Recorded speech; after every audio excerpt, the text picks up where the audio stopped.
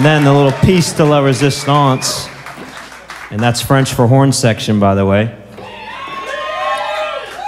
I told them, I was like, no one was going to come to the show. I promised everyone there was going to be horns, and if y'all weren't here, no one cared. They've seen a live band, right? How many of you have never seen a trumpet in person? I'm joking. But yeah, we're gonna do the 2 songs from the EP that have horns now, and yeah, these are a lot of fun. These are some amazing people.